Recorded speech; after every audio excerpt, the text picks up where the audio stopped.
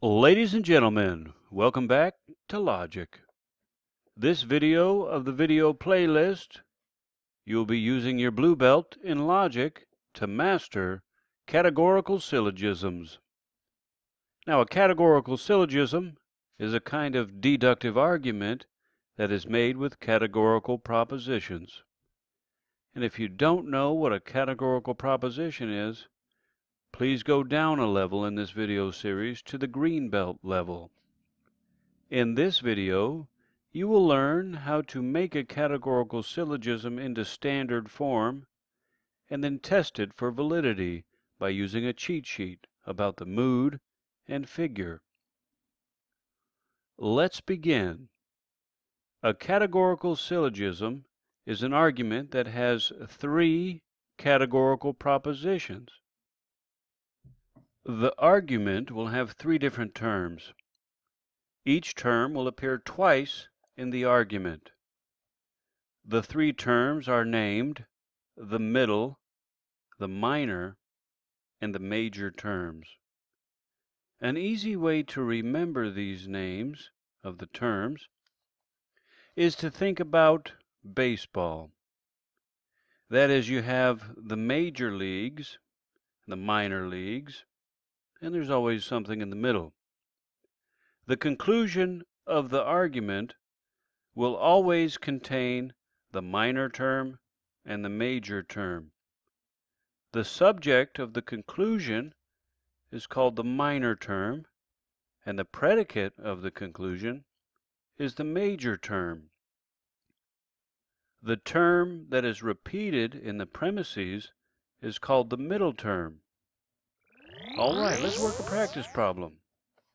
In this syllogism, what is the term running backs called? Press pause if you need more time. The answer will appear in 3, 2, 1. Ding! The middle term.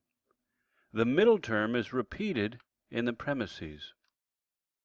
Next, what is the term athletes called? Press pause if you need more time. The answer will appear in 3, 2, 1. Ding! The minor term. It is the subject of the conclusion. Next, what is the term coaches called? Press pause if you need more time. The answer will appear in 3, 2, 1. Ding! The major term is the predicate of the conclusion. Very good job on those practice problems. And now that you know what the major and the minor terms are, you can determine what is the major and minor premises. It's simple. The major premise is the premise that contains the major term, and the minor premise is the premise that contains the minor term. To put the categorical syllogism into categorical form, you put the major premise first, and then comes the minor premise, followed by the conclusion. Think baseball. You hit the home run right off the bat. This is your major premise. But it's not complete until you run around and then touch the home base again at the end with your major term at the end of the conclusion. Major, minor, conclusion. We'll take a look at this syllogism. Now you will notice that it is not in standard form because the statements are in the wrong order. To put it into standard form, the first step is to find the conclusion and write it at the bottom. To help you find the conclusion, look for indicator words. Next, look at the conclusion and find the major term, which is the predicate of the conclusion. Next, find the premise that contains the major term. This premise is the major premise. So write the major premise first. And next, look at the conclusion and find the minor term, which is the subject of the conclusion. The premise that contains the minor term is the minor premise. Write the minor premise second, below the major premise. And congratulations, the syllogism is now in standard form. So let's work a practice problem. Now for this syllogism, what do you do first to put it into standard form?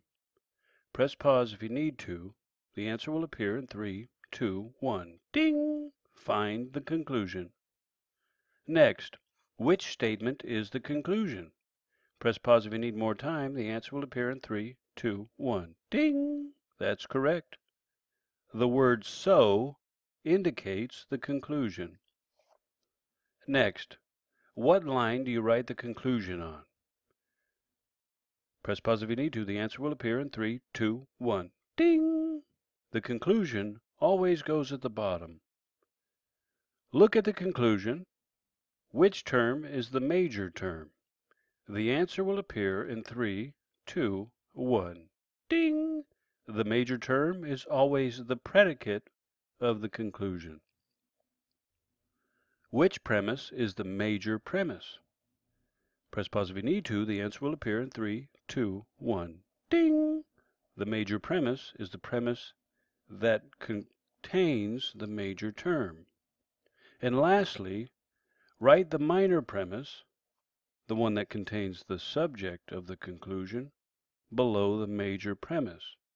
And presto, the syllogism is now in standard form. The major premise is written first, the minor premise second, and the conclusion last. Good job learning the standard form. Next, we will learn about the mood and figure of the categorical syllogism. Take a look at this syllogism. It is already in standard form. The conclusion is written last. The predicate of the conclusion, which is the major term, is in the premise, which is written first. And the subject of the conclusion, which is the minor term, is in the second premise. Now, we will symbolize the argument. We will use letters to represent the terms. This will make it much easier for us to find the mood and figure. Now the mood is simply the letter names of the propositions. For example, if the syllogism consists of 3 A propositions, then the mood is AAA. Or if the syllogism has an A proposition and then 2 I propositions, the mood is AII, and so on. The figure of the categorical syllogism is the order in which the middle term appears in the premise. There are only 4 possible orders in which the middle term can appear. That is here, here, here, or here. The figures can be diagrammed like this. The M represents the possible locations of the middle term. P represents the major term, which is the predicate of the conclusion.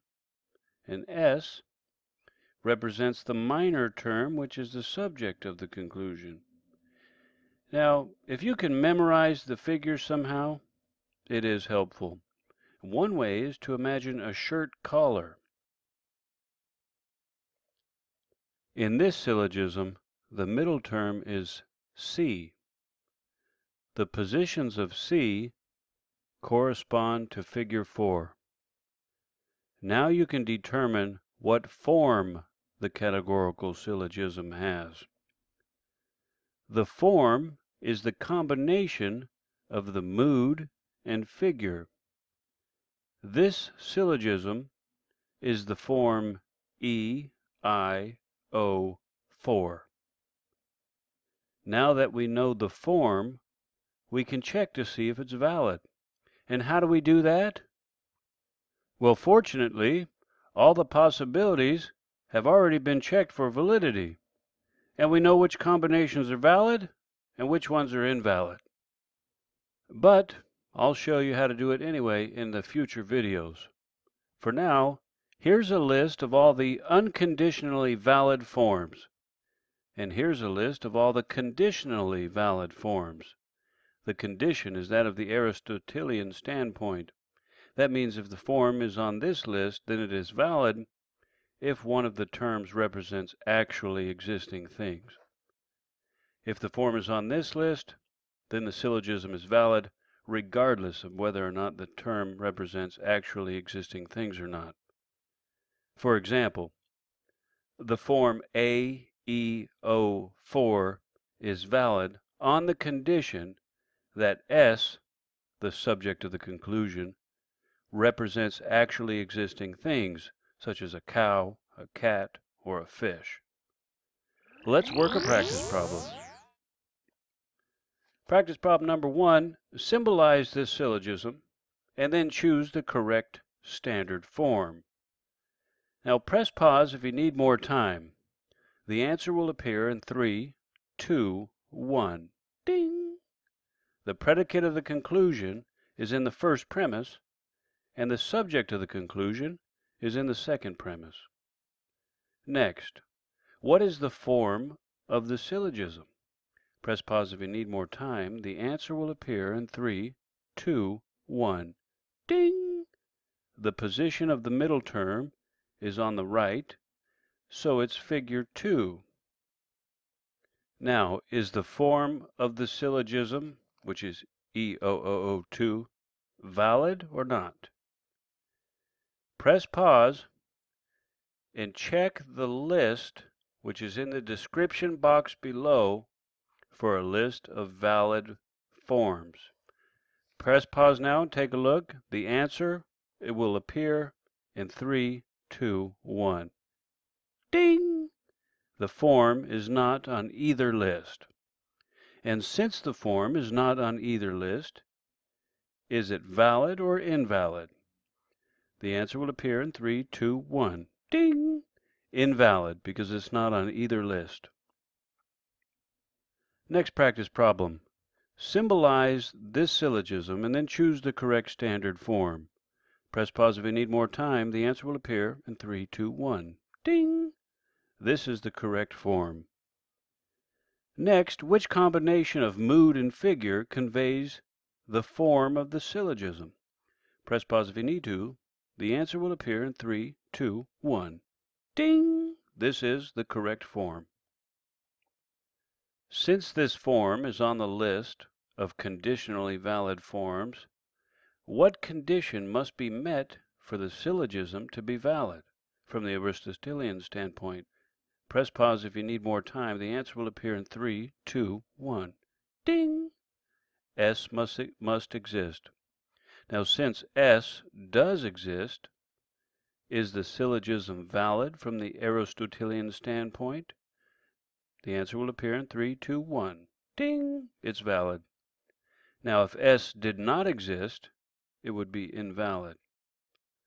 Very good job on those practice problems.